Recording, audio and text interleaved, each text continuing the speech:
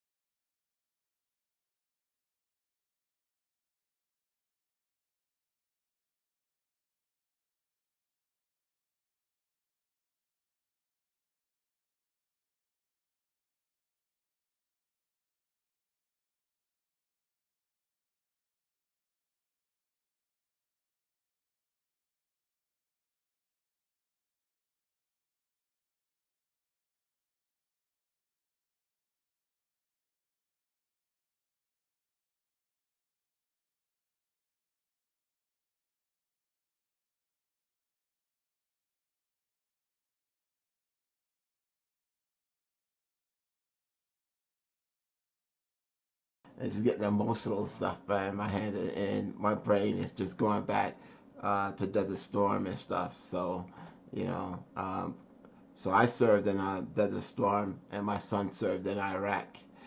Yeah, he served in Iraq twice. Yeah, twice. I think he got deployed twice, and then went to Turkey and stuff. And I put this on pause. Okay, I am back. I went and grabbed some family photos and stuff. I'll show that at the end of the reaction video. Okay, that way I don't disrupt it, everything. All right, let's continue on. I'm gonna run it back. I'll rewind this back a little bit to keep the flow going. Okay. Oh, it may have rewound itself back. We'll just go and start again. All right, let's go. God bless the USA. No, I was wrong. Sorry, I was wrong. Let's go ahead.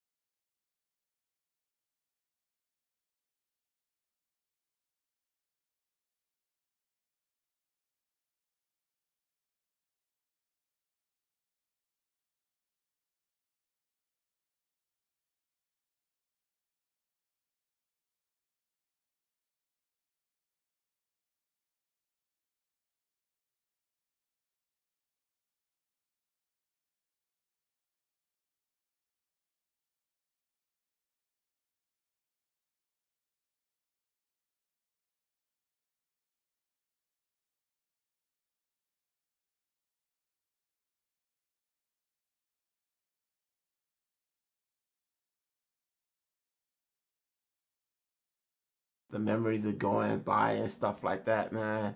And they're showing the land, and I'm from New York City, got the New York background behind me and stuff. You know what I'm saying? So, wow, yeah, this is really touching and stuff. The link will be down in the description, so that way, if you want to play this fully with no interruption and cry by your computer or whatever, feel free to do so and stuff, man. I always take it back a little bit so you get that momentum going, you know, okay? So let me just back it up a little bit. All right, that's one of the things that people ask me to do. They say, hey, rather than stop and go, take it back so that way they can get that, you know, that movement going and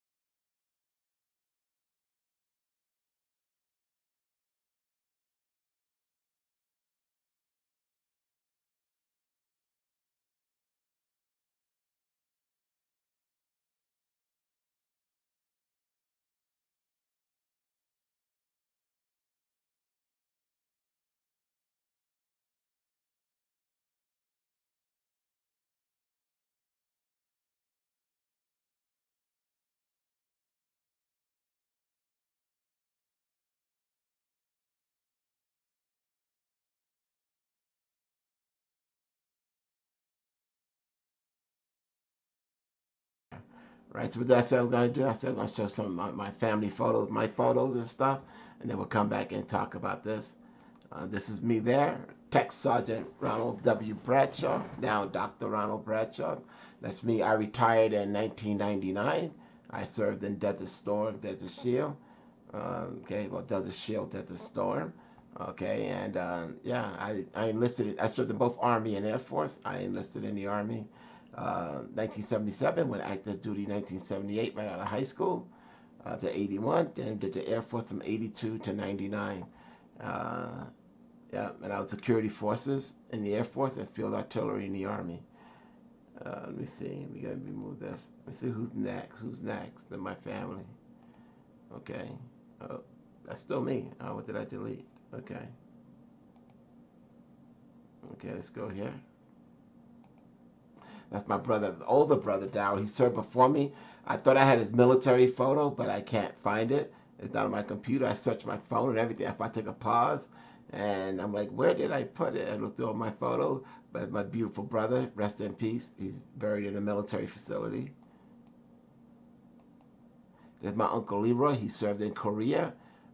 Back then, he passed away some time ago, but he's the Korean War vet. Uncle Leroy Bradshaw. Yeah. There's Scotty, my stepdad, common law dad's stepdad. He just passed away in his 90s. He's a World War II vet. Yeah. There's my grandfather, my mother's father, in World War II. Yeah, I think he'd been in Germany and Italy. All right. Yeah. Let's see.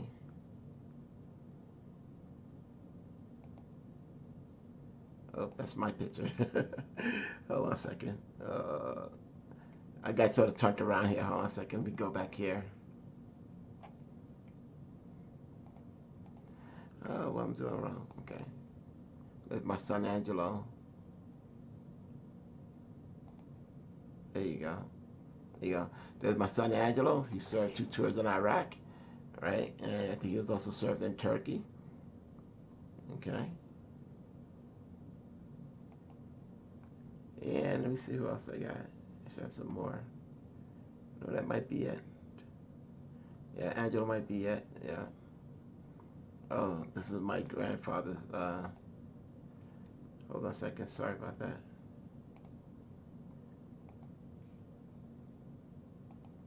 And that's by Johnny Bradshaw. That's his burial site there. World War II. So it's born 1916. Yeah. October 14th.